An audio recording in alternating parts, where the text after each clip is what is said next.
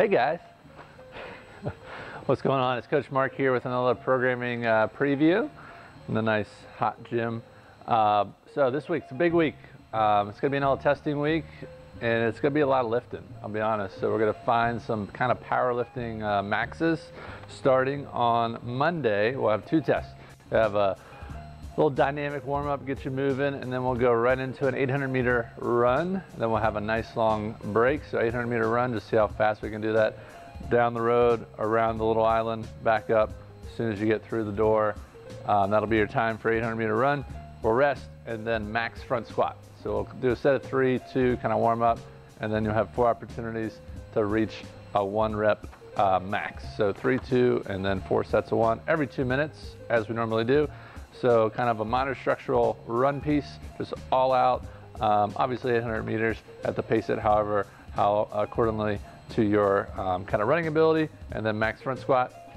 On Tuesday, partner WOD, 25-minute AMRAP. This is the day to just kind of come in and move. It'll absolutely be a challenging workout, but starting with 200-meter farmer carry with kettlebell. So you have a kettlebell on each hand, and just kind of a nice fast-paced walk there. Switch in between you and your partner as much as you need to. So you switch out, so on and so forth. When you come back in, 30 box jump overs, 40 kettlebell swings, and then 50 double unders or 100 singles. So split up the reps. It's kind of a nice steady pace style workout. Communicate with your partner. Try to do the sets unbroken if you can, especially on the kettlebell and the double unders. Wednesday, bench press. Again, did a max kind of lower body on Monday, max upper body on upper body horizontal press with the bench press, 3, 2, and then 4 sets of 1, same format on Monday. And then a short but very effective, we'll say, workout where we do 500-meter row, rest 2 minutes, and 500-meter row. So this workout really comes down to recovery.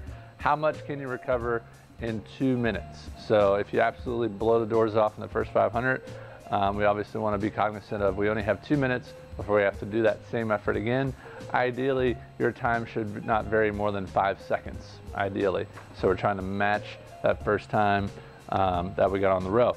On Thursday, again, kind of a just kind of move day with maybe some higher skill type stuff, a lot of gymnastics in Thursday's workout. 5 rounds, 3 minutes to complete. 5 handstand push-ups, 10 pull-ups, 20 wall balls, and then a 30-second L-sit. So if you can't do the 30-second L-sit straight through, then you have to obviously stop, and the clock would stop, and then it's accumulated 30 seconds. So that can get pretty tough. We want to find a proper progression that we can get through within that 3 minutes. Once the 3 minutes is up, if you're still working, you're cut off there, and you still get a minute rest.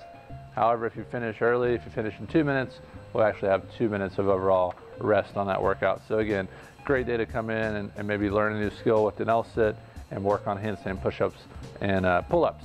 On Friday, another max kind of lower body day, max deadlift, lower body pull, 3, 2, and then 4 sets of 1, same format, Monday, Wednesday, and Friday. So again, it's a big test week. We want to really try to achieve the maximal effort on all kind of the workouts this week. After we do the max deadlift, 5 rounds, 5 deadlifts, and then 10 burpees. So again, very tough test of fitness. We're going to use 60% of whatever you get on the deadlift. So if you get 200, you'll be using 120 for the deadlift that day. And reps should be unbroken on the deadlifts. And then you just got to keep your butt moving through those burpees and just kind of grind it out to finish the week. Saturday, we're closed. It's the big time golf outing. I believe right now we have about 10 foursomes sign up. We're allowed all the way up to 12 or beyond. So if you're interested in doing the golf outing, it is this Saturday coming up at 8 o'clock at Boone Links Golf Course, kind of Florence, Burlington kind of area, not too far from the gym. We've done one there before. It should be a great time. We're actually going to have an after kind of party, if you will, at the Lucky Duck there, right in Burlington, very close to the golf course.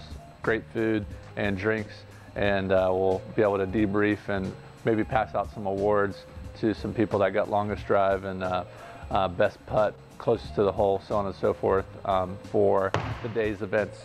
Boom, I think that's our signal. We gotta get out of here. But There will be a workout available on Saturday, so obviously if you're not into golf, I know a lot of us are not, there'll be a workout posted, and we're going to talk to some members about maybe organizing maybe a workout, whether it's here, outside, or even meeting up at a park, because we know you guys love to work out on Saturday. And then Sunday, just another active kind of recovery with some run intervals.